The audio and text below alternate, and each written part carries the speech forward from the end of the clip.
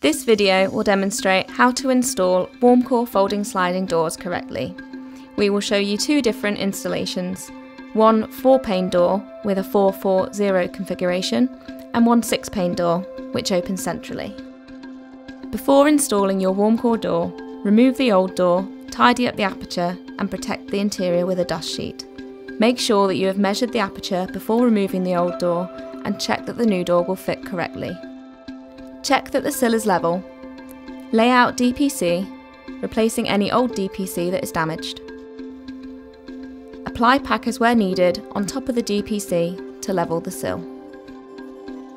Lift the new door into place, sill first, and push the head in.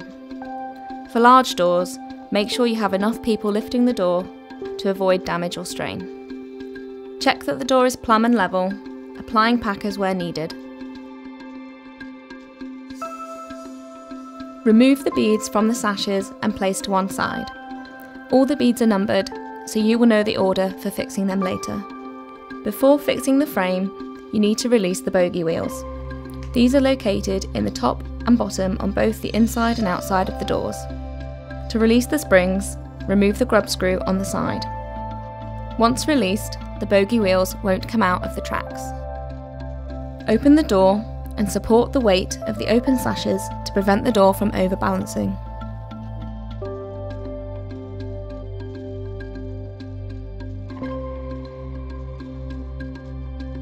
To fix the frame, start at the sides.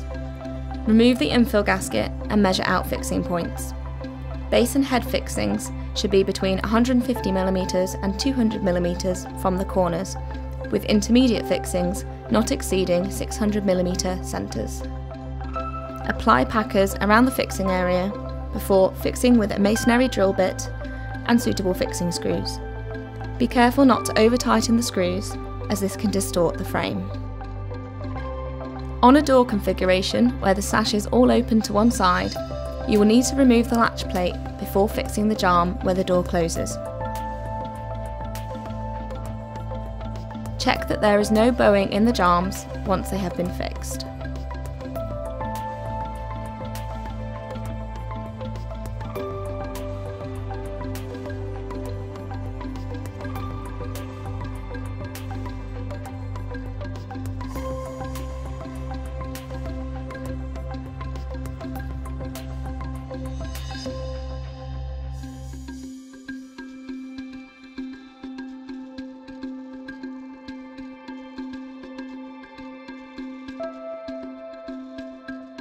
You can fix the head in two ways.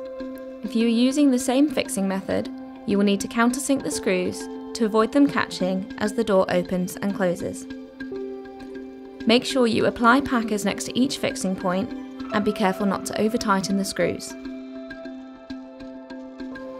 Alternatively, you can remove the top track first. The top track is cut 400mm from the ends so it can easily be removed. You can then fix the screws directly into the channel before replacing the track.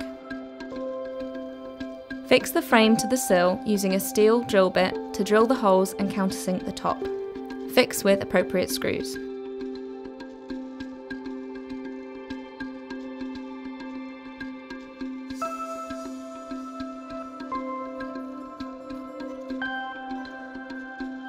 Measure the height all along the door frame to ensure it is consistently level. WarmCore door installations always require mechanical fixings and should never solely be fixed with expanding foam. If you choose to use PU foam to fill the gaps between the frame and the aperture, be careful to avoid excessive use, as this can have a detrimental effect on the installation. Avoid any contact with powder-coated surfaces. Clear the runner of any dirt and check that the door opens and closes smoothly.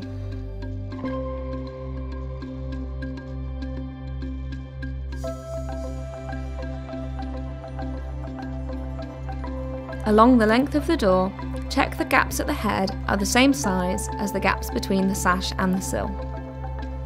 If the gaps are different sizes, you can fix this by adjusting the bogey wheels. This needs to be measured at the junction of every sash.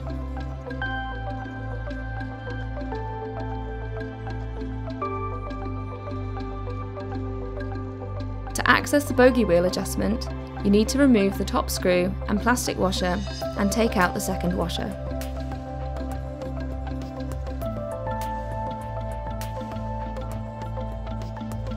You can then use an Allen key to move the bogie wheels up and down.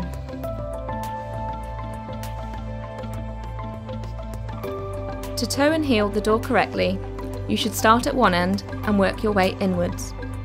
For a door with sashes that all open in one direction, like this 4-4-0 configuration, you will need to start on the second sash in. Pack the bottom corner by the bogie wheel to the diagonally opposite top corner with bridge packers, as demonstrated. You may want to use a bead of silicone to hold these in place.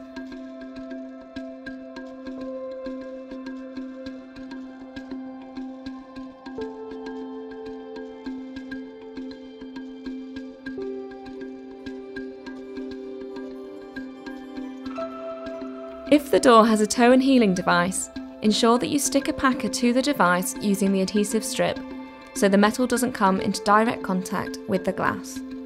For doors without a toe and heeling device, apply a bridge packer in this corner instead. Apply another packer onto the bottom bridging packer before lifting the glass unit in. Once the glass unit is in place, pack the glass over the bridge packers with additional packers at hinge and lock points. Be careful not to overpack the sashes, as this can cause swelling. If the door has a toe and heeling device, you can tighten this as needed. Don't over tighten though, as this can cause damage to the glass unit. When applying the beads, check that you have the right beads for the right sash. These are clearly labelled with corresponding sash numbers. Fix the top bead first, followed by the bottom, then left, and finally right.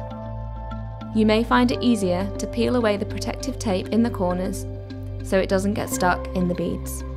When fixing the beads, ensure that you use the grey, softer side of the mallet to avoid any damage. When toe and heeling the next sash, you will pack in the opposite direction. When you have finished glazing, check that the door slides open and closes smoothly.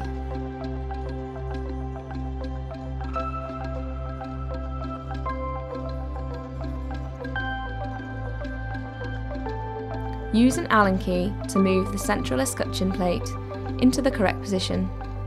Tighten it to set in place. You can do the same for the top and bottom plates. Avoid setting them too tight, as this will make the door difficult to open and close.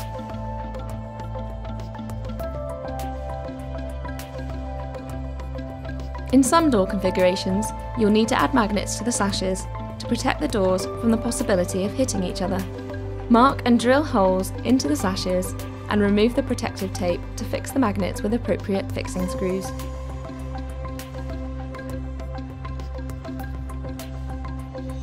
You can now remove the remaining protective tape, cut the packers flush to the edge of the door frame, mask the door off, and finish with a bead of silicone. If there is still work to be done on the interior of the house, we recommend leaving the protective tape on the inside until the interior has been finished. Clear the runner again and apply silicone spray to the top and bottom runners to help bed them in. Clean the glass inside and out and check the hinges and handles are all working correctly. Before you finish, make sure you demonstrate to the homeowner the correct way to open, close and lock the doors. And don't forget to hand over the keys.